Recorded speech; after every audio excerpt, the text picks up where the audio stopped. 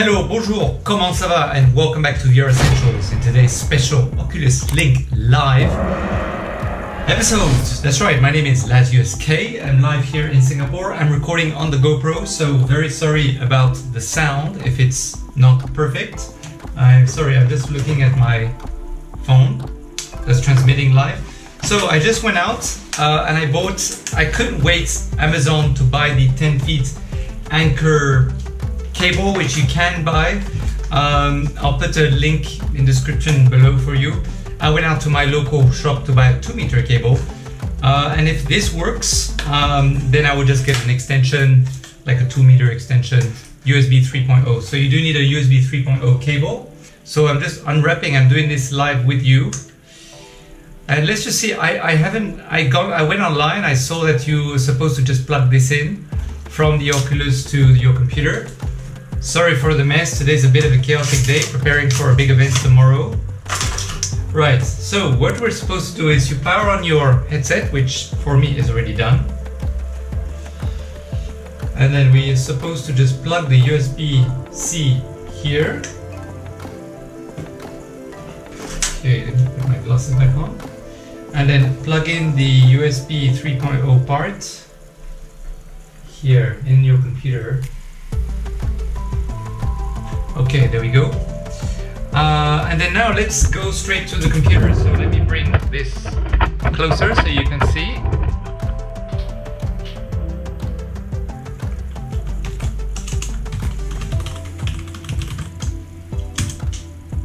All right, we're in. So let me power on the Oculus app. Okay, let me power it off because I just plugged in the cable.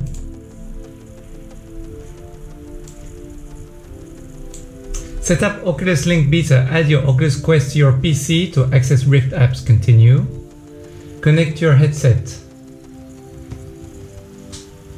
Okay. So, by the way, I'm in developer mode at the moment. Sorry for the noise at the back, they're doing some kind of trimming. Okay, so it's not picking up the cable here. Okay, it's not picking up the cable here. So, I did purchase from my local store a USB 5G data. Okay, it's saying that it's not recognizing the cable basically. So I'm going to unplug from the headset. Oh, it's very noisy here. Plugged back into the headset. You can see the little wheel. No, still nothing. So let me plug it at the back of the computer. No. Let's try again.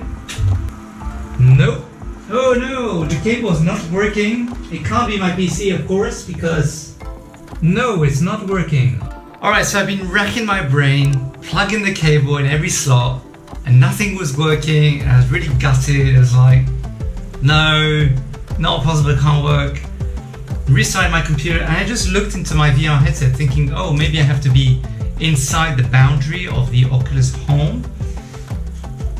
Lo and behold, it's asking me the connected device will be able to access files on this headset. Would you like to allow it? So basically, just like when you, let me check if I'm on developer mode. So let me connect to the headset. Go to settings. Nearby, all right. Let me see what I'm connected on.